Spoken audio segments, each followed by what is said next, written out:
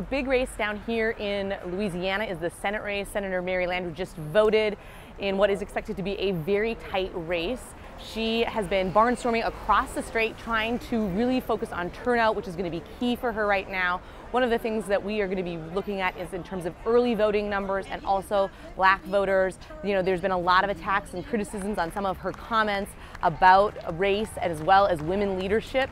So if there's an autopsy and she doesn't get to the runoff stage tonight, that will be something that all of us are going to be focusing on a lot.